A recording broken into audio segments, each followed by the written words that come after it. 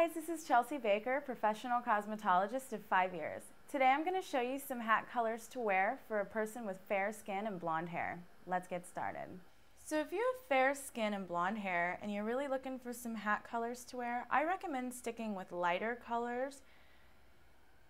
This very light hat is going to look great with the blonde. It's going to make the skin look a little more warm, not so pale and flushed out, and it's also going to complement the blonde.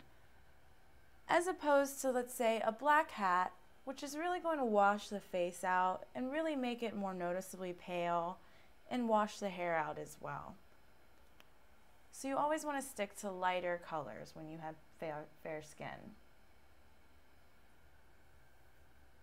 Much better. And there you go.